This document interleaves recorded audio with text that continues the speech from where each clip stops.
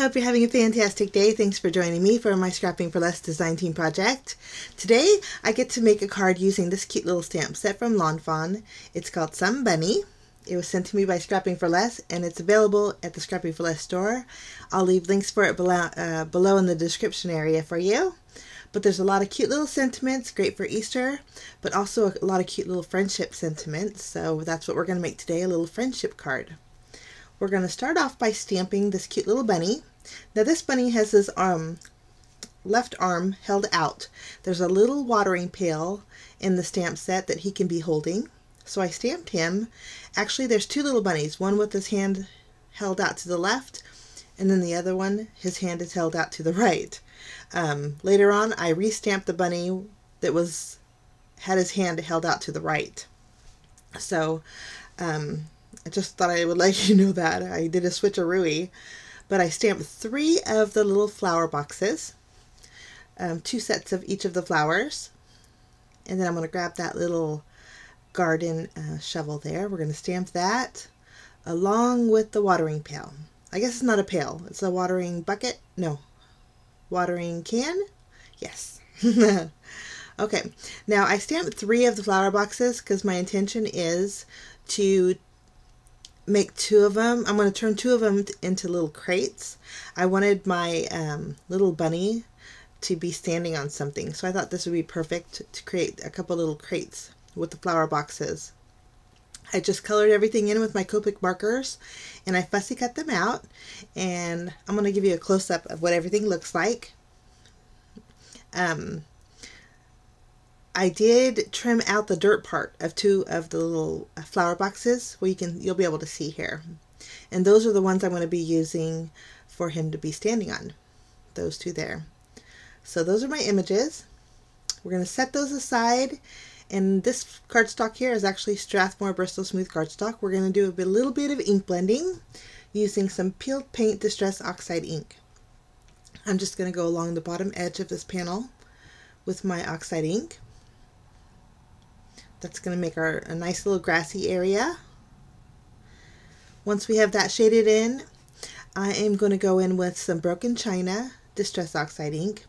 And then this time instead of my blending tool, I'm going to use a stencil brush and just lightly shade the top portion of this panel, just giving it a little bit of color, a real soft color in the background.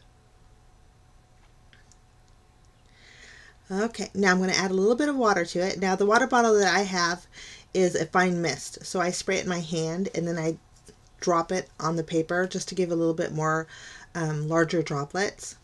But I just used a paper towel to wipe that up. And then I'm going to take a Grassy Fields border die and I'm going to cut out some grass on that bottom portion of the panel. So we have a nice little grassy area there. Now I'm going to eventually trim down that top portion, but I'm going to grab a piece of yellow cardstock from my stash. And then using these dies, these are so pretty. They're new to me, but they are the Lacy Border dies from Lawn Fawn. These are also available at the Scrapping for Less store. Real pretty. And I added lace to the very top portion of this yellow cardstock and on the bottom also. It creates a real dainty look and I really like that. Now I'm just kind of measuring how wide I want this panel to be, and then I'm going to trim it down. And I'm going to adhere my grass, and originally I was going to adhere it to the bottom of that panel, but I have some yellow and white baker's twine that matched my cardstock perfectly. So I decided to leave a 1/4 inch gap on the very bottom of this panel. That leaves me a little bit of room to add my baker's twine. Okay, now we're going to arrange a little scene. I'm going to adhere one of the, I'm going to call it a crate, one of the crates directly to my panel, and then I pop the other one up. Now we're going to do something a little fun. In the stamp set there's a little bit of a little water kind of an image that you can add to your watering pail. So I thought it'd be really fun to add that to acetate. I just used my StazOn ink.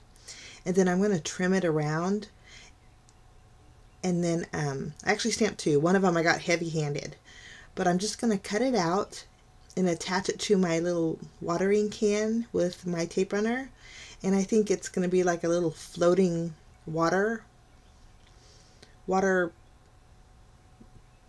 droplets, I guess. But I think that's going to give a great effect. Okay, I popped up my little bunny with some foam squares, and now we're going to add some foam tape behind our little watering can. And we're going to tuck that right behind my little bunny's hand. Now here's where you can see I actually changed bunnies. I restamped the one with the right hand held out. I have a tendency when I make cards to go from left to right. And so that bunny would have been right to left. So I did a switcheroo. Now we're going to do another fun little thing. I had some wire in my stash. And when I stamped my little flowers, they actually had a stem. But I cut off the stem when I fussy cut it out. And I attached the wire in its place. That way I can make my flowers as long as I wanted and as wonky as I wanted. So I'm just attaching them to my little flower box with some foam tape. I'm going to trim off the excess wire, and then I'm just going to kind of arrange my little flowers. I think that's a nice little effect. I think like the acetate and the little wire accents along with eyelets or sequins just add a little extra something special to a card. So I like doing that to my cards. And I'm just arranging my flowers, kind of figuring out where they're going to go, and then I'm going to remove the backing off of my foam squares and then permanently just stick those down. Okay, once we have that done, I'm going to trim this panel down just a hair. I just made a pun. Okay, that wasn't intentional, but it turned out kind of cute actually. But okay, I trimmed that down, and now I am going to stamp my sentiment. I chose the sentiment that says friends are flowers that never fade, and I think that just will fit on that top portion of my panel perfectly. I'm inking up my sentiment with VersaFine ink. I'm going to stamp that a little bit towards the top,